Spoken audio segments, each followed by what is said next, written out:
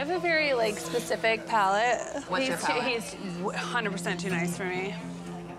You're joking. Well, at least you got time. It was a catastrophe. What do you mean? I beat his ass in cornhole. And then the girl walked up and was like, hey, can I steal you? And I was like, go. He sucks.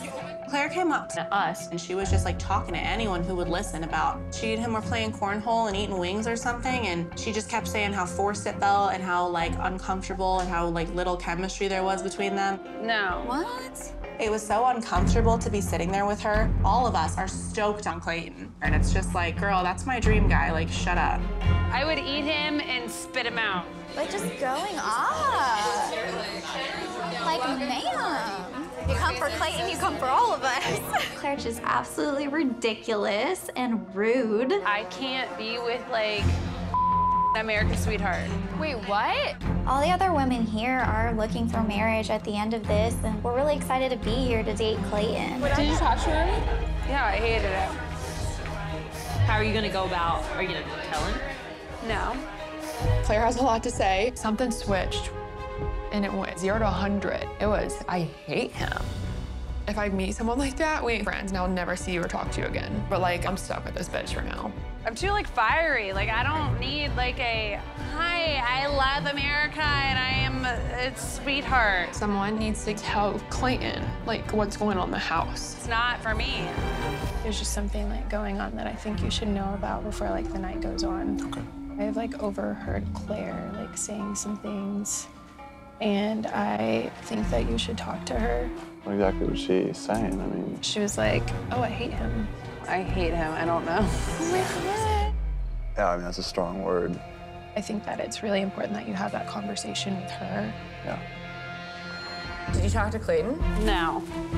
Should I? Yes.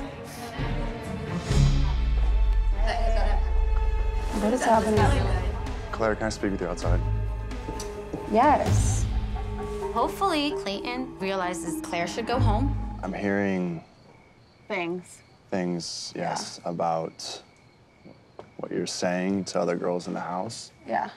Saying that you hate me. No, I don't hate you.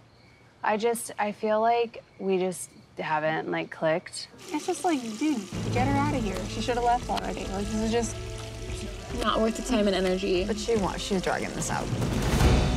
I think you're a great guy. Okay. And honestly, like, I think I don't hate, like, it's not, no, what the hell? I don't hate anybody. Right now, in that time that he's spending with her, he could be with her, he could be with her. But at the end of the day, it just needed to happen, though. Yeah.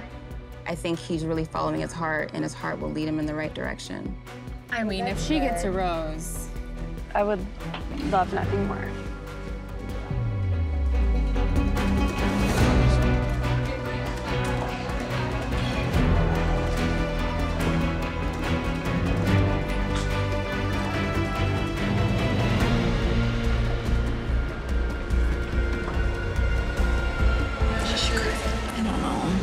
She's crying.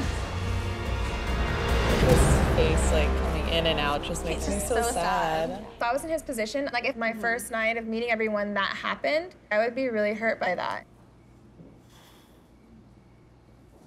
Vibe kill. Yeah. Hey, is everybody in here? I think that's everybody.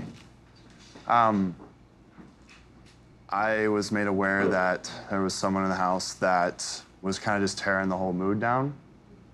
And after speaking with her, I sent her home. I don't think it's fair to have somebody here that doesn't want to be here when there's so many phenomenal women in this room.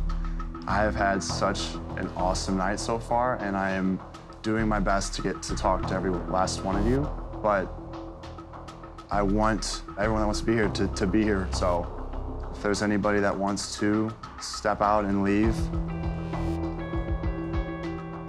Oh, hush, we're not going anywhere.